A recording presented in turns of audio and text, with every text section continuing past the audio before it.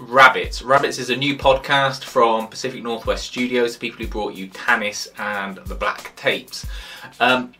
This is a story that follows a woman who is undertaking an investigation into the disappearance of her friend.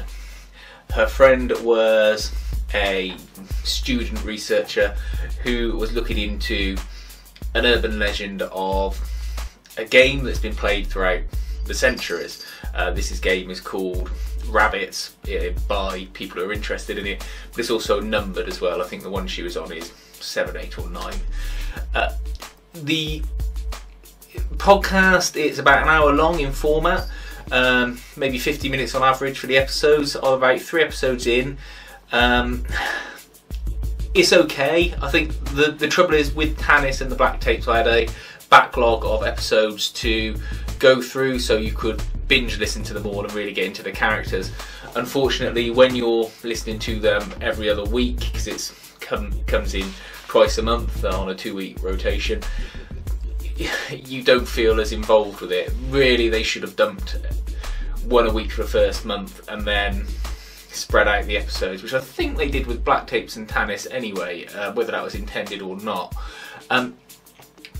Otherwise, the girl who is the main character doing the voice acting, she isn't as good a voice actor as the people out of Black Tapes and Tannis. My friend that listens to it as well, the first thing he said to me is she just comes across as a little bit flat and whiny. There's an instance where she has a program put onto her computer and all she does is go on about how someone got this program onto her computer. She just wants to move along, and it's not good storytelling. And to be honest, if she was putting a podcast together, it wouldn't be very good podcasting if it was a factual one anyway.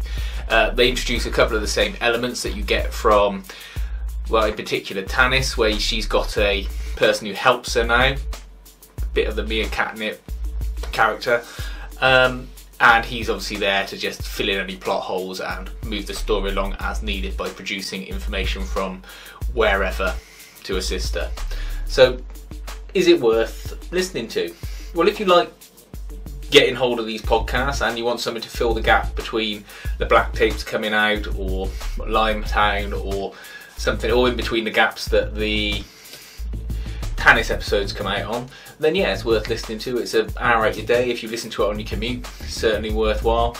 If you just like creepy episodes with lots of sort of filling into popular culture, that's fine. They keep referring to it as an augmented reality game. Whether or not they took that from some sort of a news article somewhere and thought it sounded like a good starting base, I hope they don't tie themselves into it too much. Ultimately, I think there's just going to be some sinister cult behind it all. But hopefully they do get some conclusions to the story as well. So yeah, check it out if you're interested. If you've listened to it and you've got a different point of view, let me know.